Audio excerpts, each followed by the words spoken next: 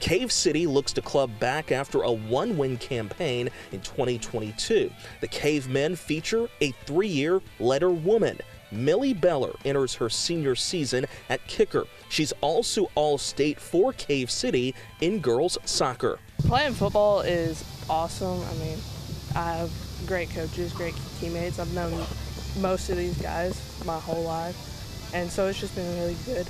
Just being able to make sure I get my kicks down, but that's really all. Millie is a great onside specialist. She can kick it many different ways.